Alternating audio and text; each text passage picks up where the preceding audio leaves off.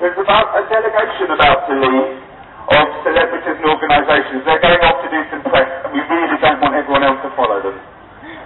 So if you could all stay here, when they come back, we're going to have a few speeches, and then we're going to leave. So they're just going to go off and do some press and come back. And when we put our heads together, we came up with this, a national march against the badger cull. So thank you very much for supporting us.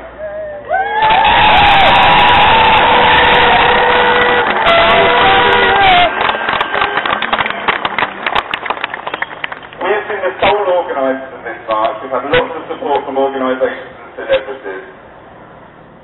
We don't always see eye to eye, but we're united to face the badgers, and we're going to stop this cull.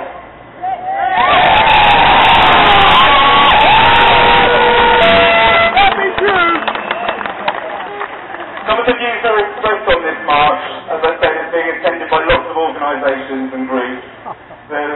They're just the opinions of those groups and organisations that are expressing them. We don't represent each other, but we're united on this issue. Woo! So how did badgers get to this position? Well, culling badgers have a history, and it was the random culling of badgers by farmers which led to the 1973 Badger Act, followed in 1992 by the Protection of Badgers Act. There's no doubt that badgers can have, carry, and pass bovine tuberculosis, but it is a bovine disease, and it should not be blamed on badgers. The local government culled badgers in the randomised badger culling trials of the late 90s and early 2000s, and it's from those trials that some of the most convincing opposing scientific evidence comes. So why is this Tory government pushing ahead now, against all the science, against the free vote of MPs who opposed the cull 147 votes to 28, and against us, the British public? We have shown a huge amount of interest and sympathy with the badger's plight.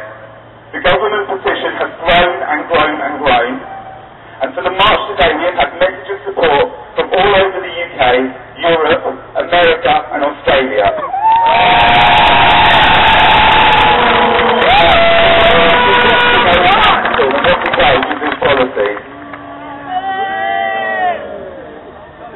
The government push ahead to give the NFU a carrot, according to Professor John Bourne of the Independent Scientific Group, as they try to aid what is a failing industry. The badger is a scapegoat. Central to this situation are the cows, how they are worked, how they are kept, the fact they are kept and worked at all. Because if we want to be sure to stop a future badger cull, each and every one of us needs to consider very carefully what we eat.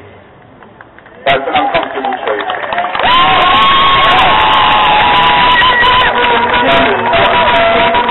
Dairy products, so the supermarkets pressure the farmers. Farmers cut corners, develop bad farming practices, and work the cows harder. The cows become weak and easily infected. Farmers losing herds and money turns to the government. And this is where the government brings the lovable badger in, blamed for infecting herds. It is the government who can stop this senseless slaughter. It is the government that is insisting upon it. And it is the government we call on today to stop this bloody badger cull.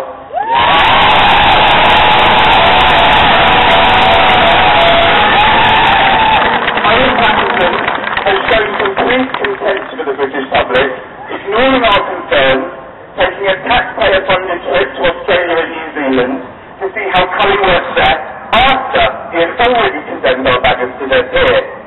A nice holiday, I'm sure. But if he gets his way, there will be a badger cull that lasts 25 years. We could lose 100,000 badgers. And we're here to say, no, we won't let this happen.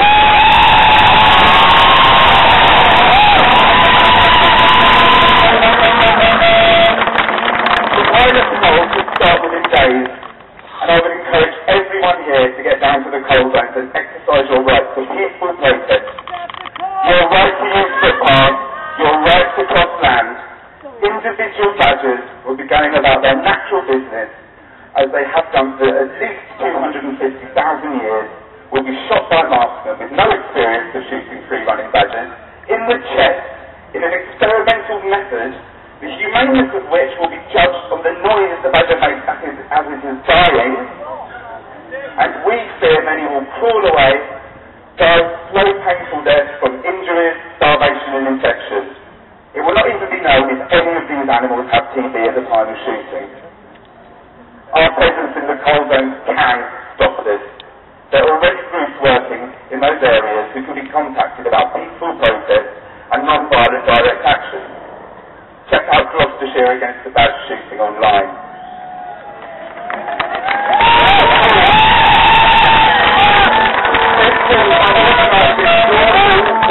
Badger patrols once the shooting has started, where they will go out and look for injured animals.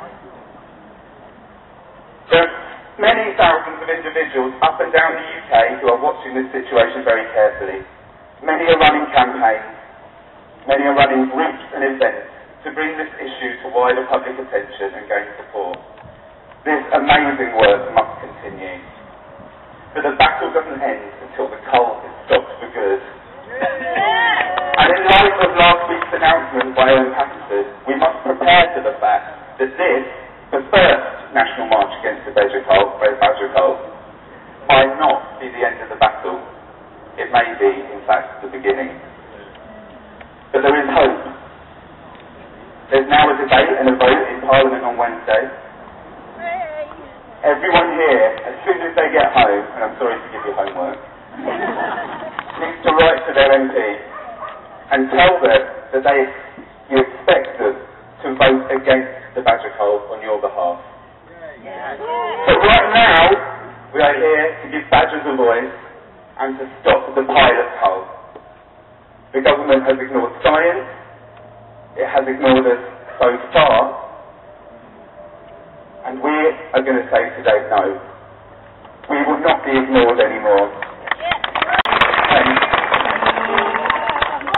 Thank you. Now Kate is going to speak to us from our Thanks very much, everyone.